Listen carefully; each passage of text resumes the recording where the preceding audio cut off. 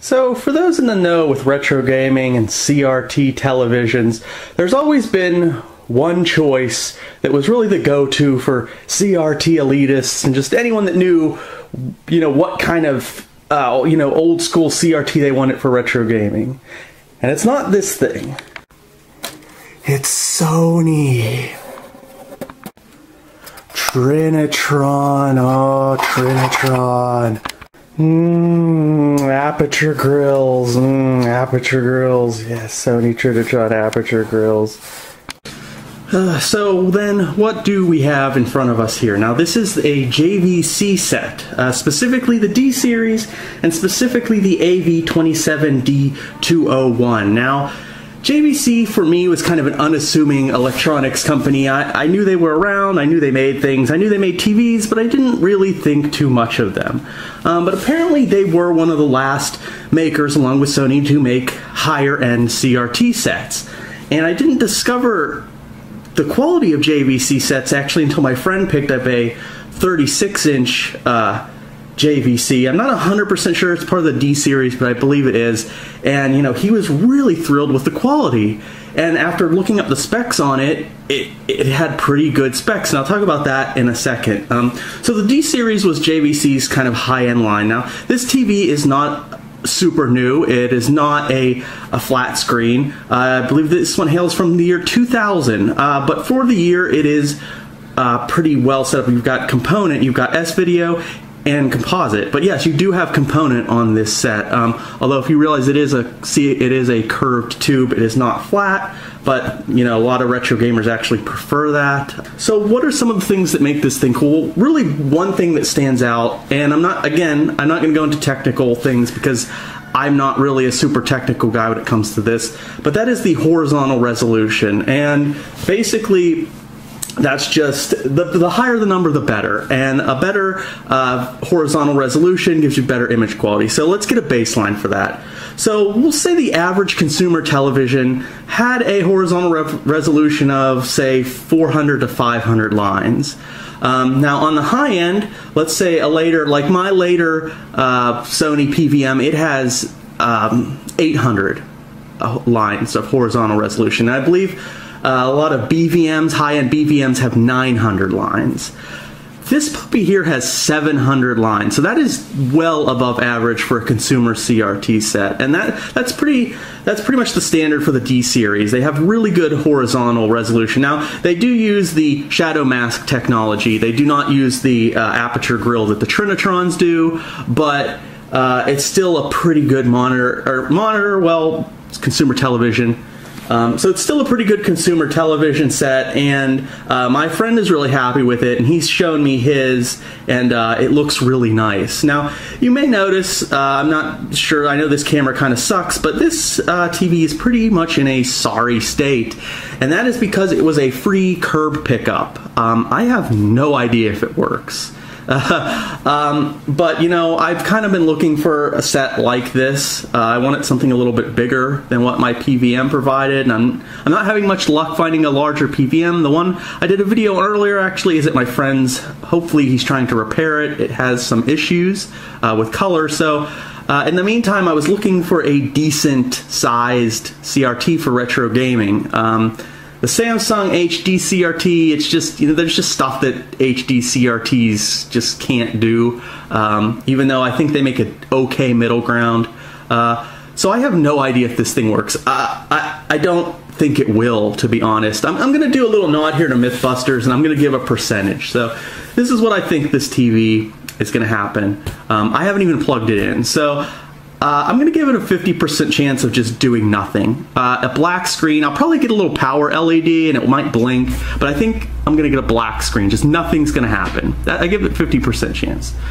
Now I give a 40% chance of it actually turning on and getting an image, but just messed up beyond reckoning. Like, it'll either have collapse where it'll just be like a white line through the middle, or you'll see the image but it'll all be like kind of crushed in the middle and just be unfixable or messed up, or it'll be like color blotches in the corners.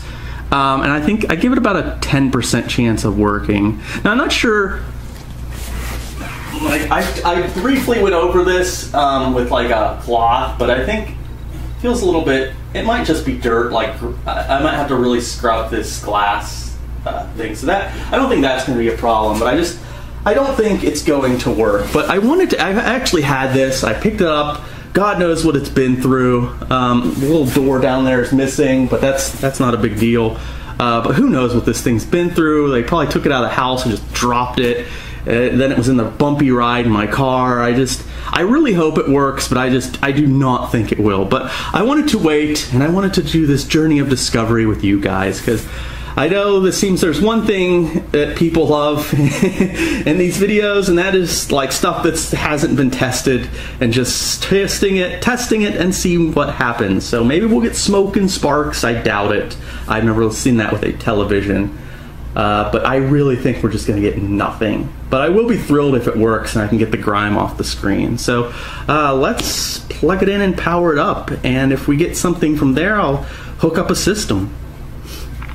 Alright, now I turned off the light there. So, and I also want to say, I did try to compare this set to the, it's sort of the Sony KV-27FV310, which should be about the same size. And that's largely considered like the best consumer SD TV ever produced. Actually, it comes in about 30 pounds heavier, even though it has about the same screen size. Maybe that's probably because maybe Sony used heavier, maybe better components. I'm not sure, but this TV is lighter. But the one thing is I could not find specs for the horizontal resolution of the Sony set. And after doing some research, it came up that Sony didn't want to publish the specs because they said there was no industry standard for determining horizontal resolution, which is strange because they didn't have problem publishing the specs for their BVM and PVMs. So I don't know what that means exactly. I don't know if they're correct in that or if they were just trying to hide something. I don't know, but obviously I still do believe that Sony set is the superior set, but I really couldn't find the details on its horizontal resolution. But I'm sure one of you guys probably knows, and if you do, just post it in the comments. So I haven't even plugged this thing in yet. So what I'm going to do now is just plug it in, and then we are going to turn it on.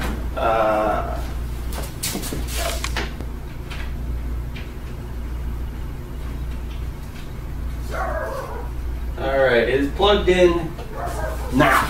So we are plugged in. What came on? And, video 1.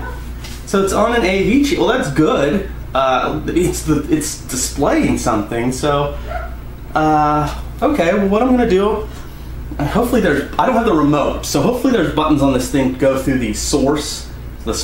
Most decent televisions have those, but I've had TVs where you need the remote. I haven't given this thing a great look, so let's hook something up to it and see what we get.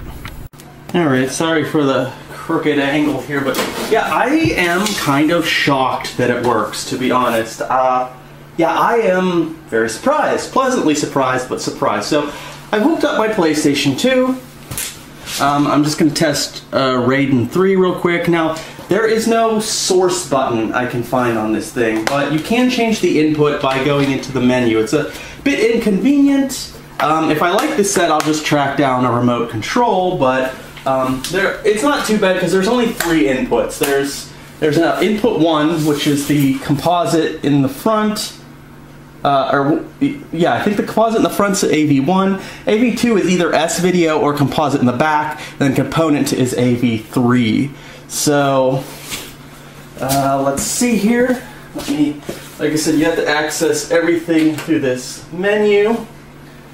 So, video 1, 2, okay, I guess 2 is component. But, yeah, wow, I'm sort of surprised here. There's no blah blah blah. No, I just want that to go away. Why won't you go away? There we go. No, come on. I guess I have to, huh? Wait, what? Memory card slot 1, no Raiden 3 data. Start game, yes. Checking memory card. There's no Raiden 3 Create a save file, yes. Memory card, hood, no rate. What? What? Oh, maybe I was hitting the wrong button. Anyways, come on. It does look good. I mean, this is just my first. It looks like a little bluish tint at the bottom, maybe? I don't know. Alright, so.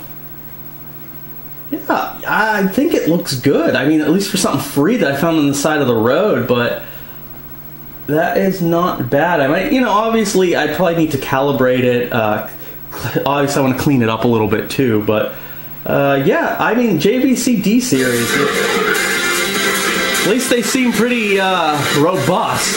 I mean, God knows what this thing was through, and it's somehow survived. But that is a nice size screen. Let me. Alright, let's take a little bit of a closer look. Now remember, this is coming through my camera, which sucks, so keep that in mind. But I mean, I don't think it looks bad at all. I mean, obviously it's no. This is component as well. So, I mean, I know these sets can also be RGB modded, which is nice. So these sets, I'm pretty sure, have been confirmed. The D series, probably can't see it, has been confirmed. You're able to RGB mod these sets, though it does have component, and component is almost RGB. It's very close. But I mean, if you want to, for something like Super Nintendos and Genesis and all those, you can't RGB mod these sets.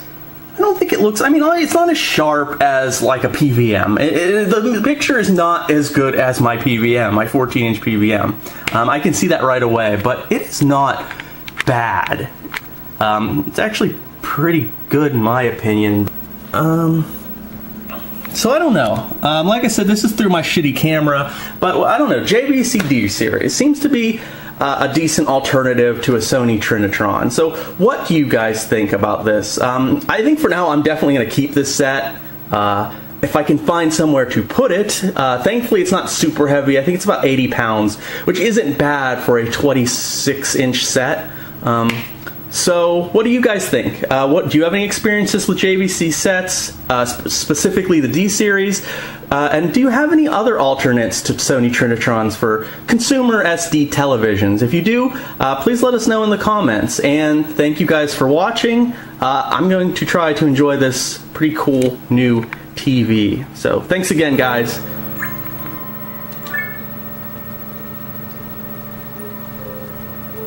King Pijevskoy, the mighty ruler of the Netherworld. His long reign came to an abrupt end as the news of his death spread throughout the Dark Land. Speakers aren't the greatest. Rose one after another to seize the opportunity. And thus began the age of turbulence and anarchy. 2 years later,